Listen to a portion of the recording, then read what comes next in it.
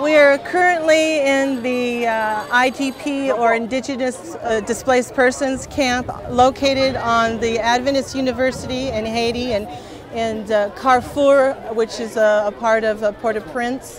What we have going on here is a mass immunization campaign for the 14,000 people living in our camp.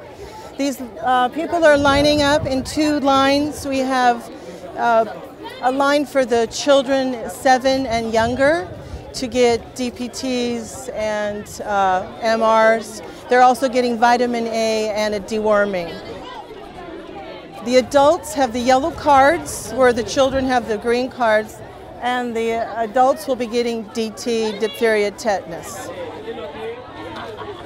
With the earthquake, a lot of them were injured, and tetanus is a real problem. And the children, if the measles outbreak occurs, it could be devastating. So we want to prevent that as much as possible.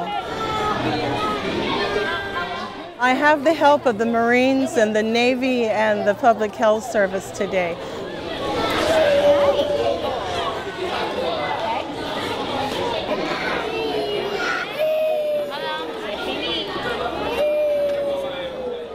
Gastroenteritis is a big problem, diarrhea with young children. When you have large groups of people like this, you worry about food safety, contamination, bacterial.